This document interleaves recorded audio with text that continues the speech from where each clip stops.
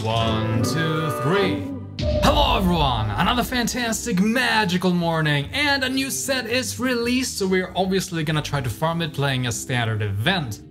And as you can see, I'm back in my studio, aka my girlfriend's walk-in closet, but she's not here today, so finally got to record myself. And yeah, what can I say about standard events? I've been playing a couple today and I finally got a deck that I enjoyed. It's still kind of a cesspool, the matchmaking feels a little bit weird, and the card draw. But either way, we did pretty well, so with that being said, let's go straight to the deck list. Alright, so this is the deck we're gonna play today, and we only have 2 new cards, or 1 favorite reprint. But let's go over this one real quick, which is the main card of this deck. War Leader's Call, a 3-mana enchantment. Creatures you control get +1/+1, and whenever a creature enters the battlefield under your control, War Leader's Call deal 1 damage to each opponent. And which is pretty sweet. So we're playing a lot of tokens that can, the good old-fashioned wedding announcement together with Virtue of Loyalty. And yeah, I mean, this is insane. Like, you get 2/2s of wedding announcement and you deal 1 damage. If you have multiple of these, I mean, you're gonna start pinging them pretty quickly. Yeah, so Resolute Reinforcements is amazing with this, and Sunset Revelry is pretty cool as well. And yeah, it's really, this is the card I've been mostly very excited about, so I'm glad we managed to get it on the first standard event. The next spell is a reprint that's really fun. Lightning Helix, BOROS mana, deal 3 damage to any target and you gain 3 life. Also pretty cool. I mean, we have Sunset Revelry, Market Gnome, and Lightning Helix, which is technically the way we survive if we're on the draw against mono red. And trust me, if you're in a standard event and you have my luck, you're gonna be on the draw quite a bit.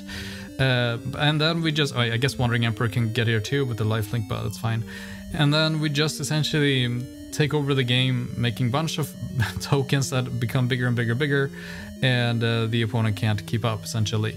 I mean, we should be able to, if we're on the play against an aggro deck, we win. If we are on the draw, we should have a fighting chance. Against Domain is probably gonna be a little bit iffy, especially if we are on the draw, given that they have, Sunfall and stuff. And against our worst enemy, I would say, is probably Control, because Farewell is just the worst card that we could possibly face. Also keep in mind, like, Warlord's Call plus, Mirrex is really fun as well. So yeah, this is the deck, and let's go straight to the first game, and I hope you enjoy the gameplay. Alright, let's get started. As always, if you have any questions about the deck or the gameplay, please don't hesitate to ask me in the comments below. I love to hear from you, and it helps the video out. And if you happen to enjoy the content, please give the video a like and possibly subscribe. That would make my day. Alright, let's start the first game.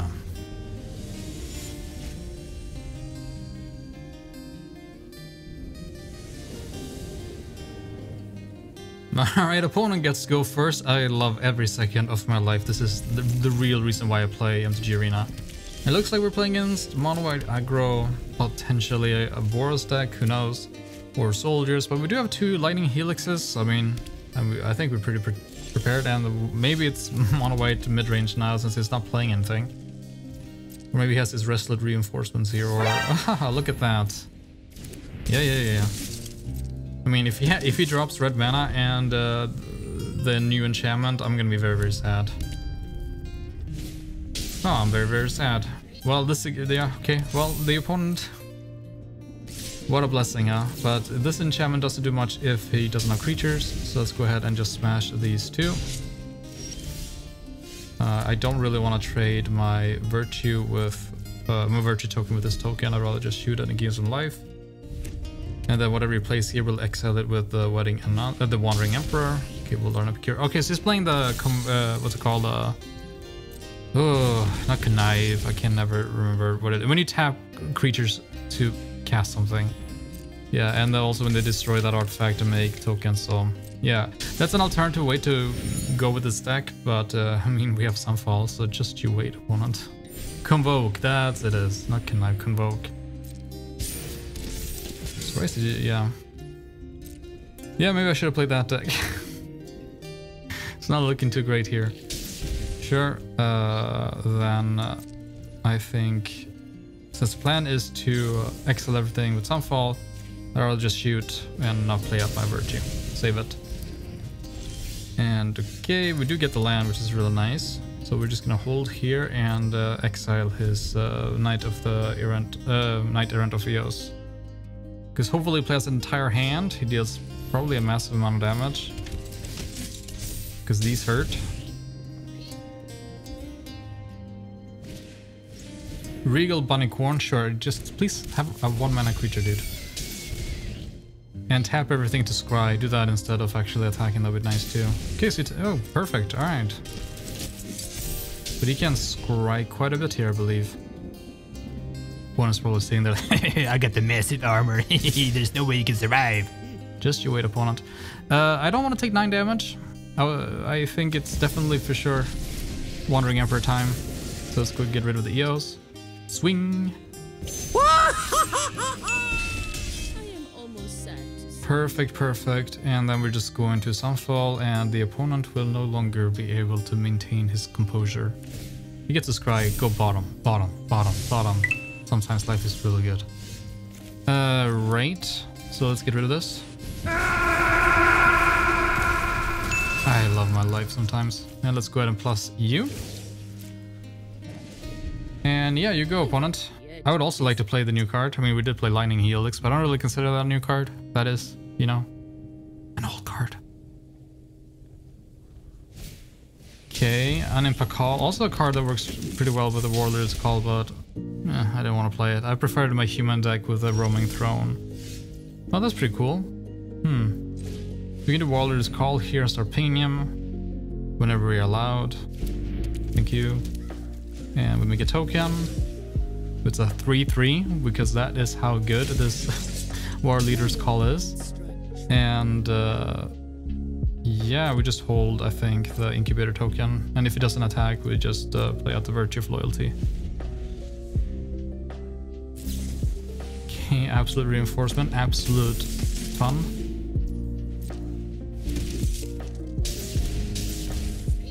Yeah, bro, are you gonna attack? Oh my god, dude, can you get like... how? 4 lands, dude. Draw some lands, man. Get some crap cards here. Yeah. That's gonna be a problem. They're all gonna get haste and stuff. Doesn't really matter which one we get out, so we might as well do this. There's no way opponent has forgotten about my Incubator tokens. Just not happening. Oh, that is really good.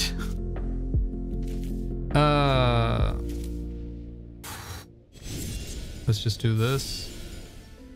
And the Sunset Revelries, we also get to draw the card, gain some life. God dang, Sunset Revelry together with Warlord's Call is so good. Thank you. And we just buff with our Emperor. We could just actually attack. We need to close the game anyway, so let's just activate the Incubator token, put a counter on it, and just, you know... Actually, we don't need to put a counter on it because it's a 6/6, because we have the War Leader's Call. So we can just buff something else that we want to attack with next turn. I mean, we have some, yeah. Do you want a 4/4? Actually, getting a 5/4 is probably better, since then it will compete with the Knight Errant of Eos. Let's attack. There's no way it's gonna block.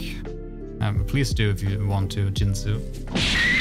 Alright, dude. 5 life. I'd say that the only reason we're still alive here is because of Sunfall. It's such a good card. White have the best 5 drops in the world. Virtue of Loyalty and Sunfall. It's unfair. Warden of the Inner Sky, sure. You want to scry a little bit? Maybe attack Sol, that'd be kind of cool. Sure. Because this is the chance. This is when he can attack. Sure. But look, he's only making 1 token, right? So yeah. Alright, so we can actually be picky with our blockers, I think. We're not even close to dying. So we have to chump some here. Actually, let's actually kill that for fun.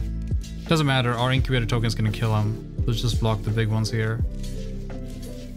And you put you over here. So that's what? 5 damage? Sure. Let's fire. Okay, my turn. I mean, who had the better deck? This guy. Okay, opponent gets to go first again. Are you surprised if I tell you I am not surprised? Hopefully it's aggro though, because then the... Oh, look at that. The Revelries can actually pull their weight. Cool. See, the Kimona makes me not wanna... Oh, there's the gnome actually. I was thinking of you. So I think we go Gnome, Revelry, Revelry. Yeah. The gnome is kind of... I thought it was a good idea to put the gnome in because it's a 1 mana good blocker. You gain life and draw a card when it dies. And it can be buffed very well with, you know, the War Leader's Call and also with the Wedding Announcement and, of course, Virtue of Loyalty. But the death effect is completely negated by this fucking Kumano, so... Yeah, maybe we should play, like, something else. Like, I think probably... I mean, you want to play creatures, right? A 1 mana creature because we're a creature-based deck. But honestly, I think it probably would have been better to play Elspeth's Smite, I think. So yeah, maybe we'll...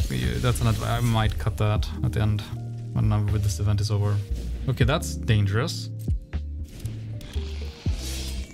Luckily we got a lightning helix. I mean, look at this gnome. It's like he can't do anything. This Kumano is just worthless. So you need to have 2 or more basic lands. Well, that's not us, so we have to get rid of that.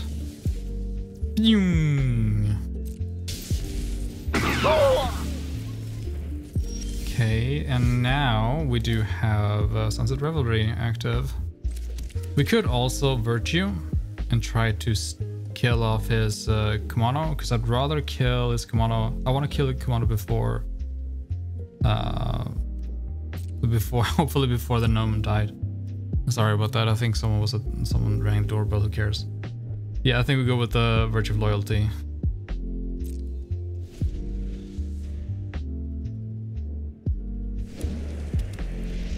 Alright. Okie dokie. So probably a Monstrous Rage. And if you are... Oh, Lightning Strike on my gnome. Oh yeah, that's fair. Okay, okay. Then Gnome did its job.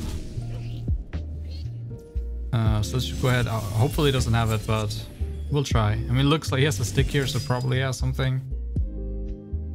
It looks like a Monstrous Rage. We will try. You have to at least try. If you're on the, it's like the same thing as Azorius Control. If you're on the draw and you feel like they have a million counter spells, you still have to, you know, try. So... I mean, there's nothing else we can really do besides Revelry here. So let's do that. Game 4 life, make 2 tokens. You know, it would be nice to get a... Do we have the Wedding Announcements? I forgot. Do we play those cards? I think I have 4 copies. Where do they go? 3 Mishras. Okay, that's really sad. I did not expect that. Okay, so maybe we're not sitting as secure as I think. I honestly believe, like, to avoid this situation, we should just play the Virtue of Loyalty here so that our Revelry are 2/2, so we can't get smorked by end of festivities.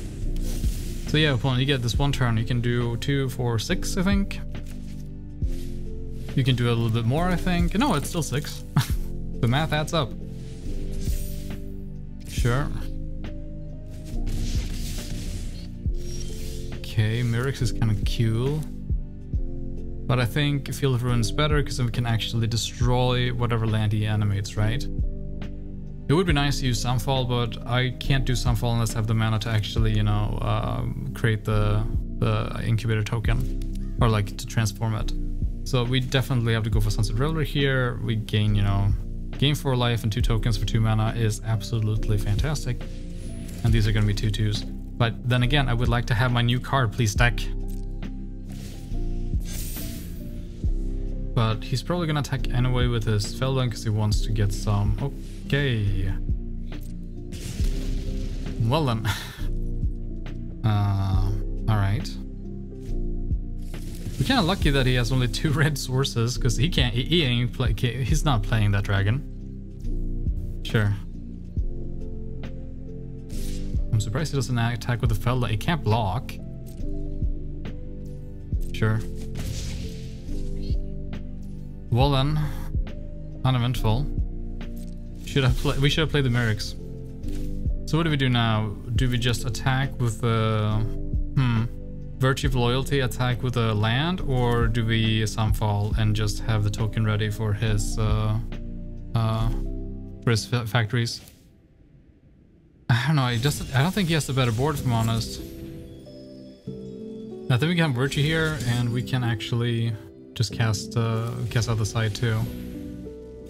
We are 10 life, sure, so he can, if he has to not draw, but come on, dude, he can't block here.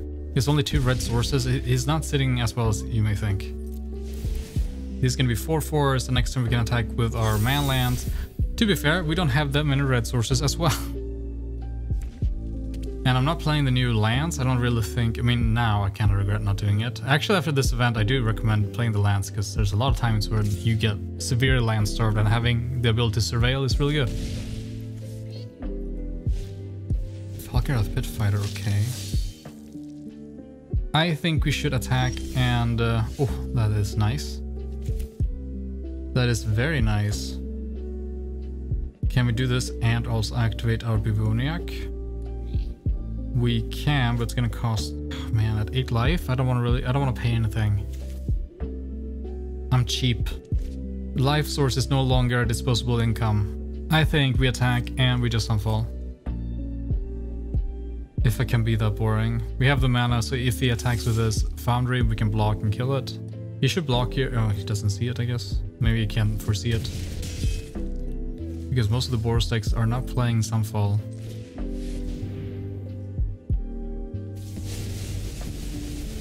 God, I love it. Alright. Actually, we should probably activate it now so we can get the 2 tokens. I mean, the 2 counters.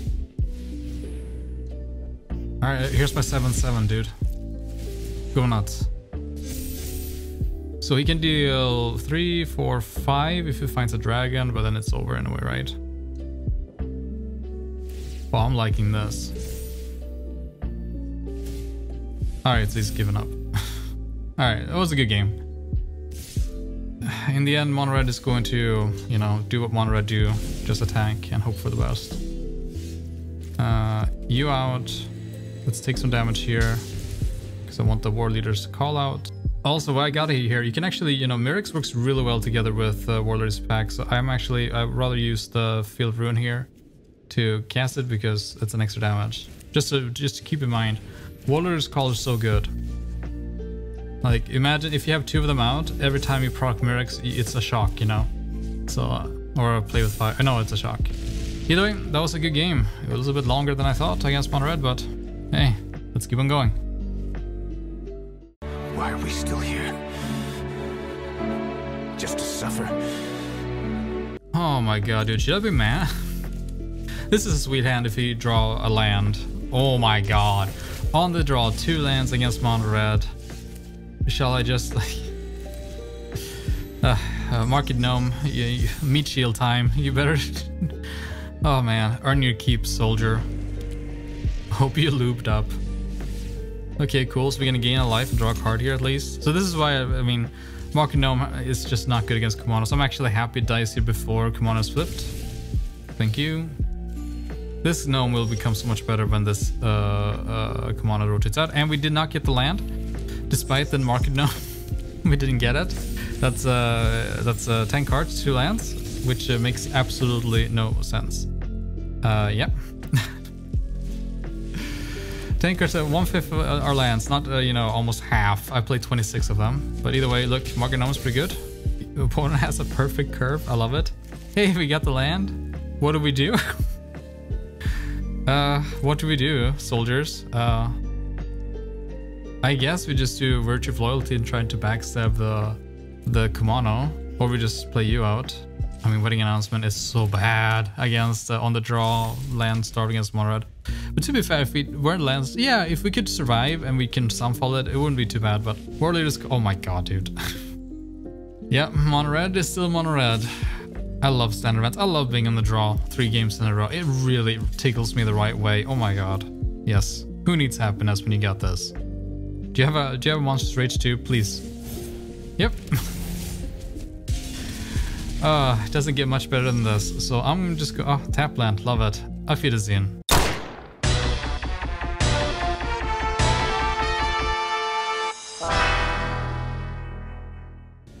Oh my god, praise the Lord, we actually got it. We got to be on the play, guys. Oh, please. Mansonet, let's see how you fare against this deck. On the draw against me.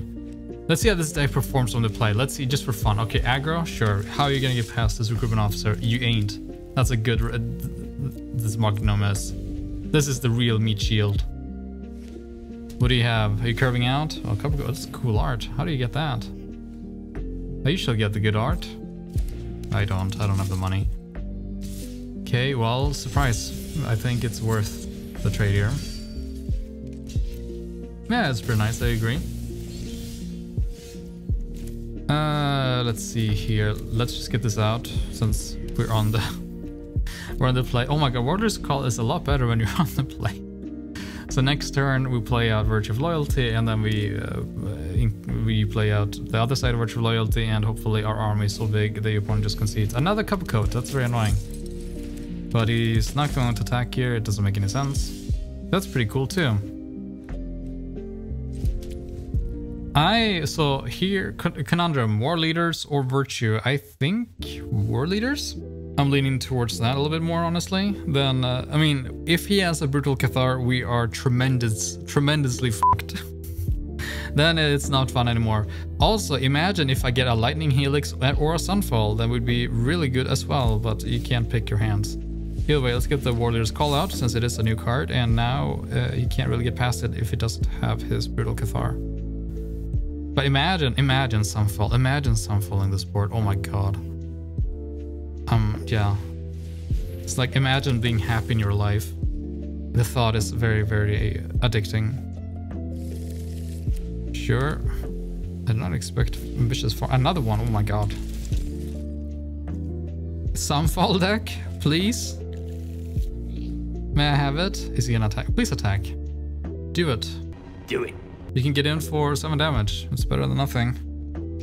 Oh look, he's actually doing it. I'll take your Cup Vanguard. Ah, what it was. Oh my god. Alright, I guess it's Warrior's Call and surprising with the Virtue of Loyalty. Man, that's a Chad gnome. This gnome does not fuck around. Adeline, okay. You think he's finally going to attack? Okay, so I'll pay 2 mana for a 5/5 and deal 3 damage to your face. How about them apples? And we are gonna make good trades too. How about that? How about we get rid of both your Cup Coat Vanguards? We are gonna take some damage though, don't get me wrong. Ow. Lightning Yelling's pretty good. I do think Virtue of Loyalty is better. If he has a Cup Coat Vanguard, we are gonna take some massive damage here. I think we should just hold Lightning Helix, if I'm honest.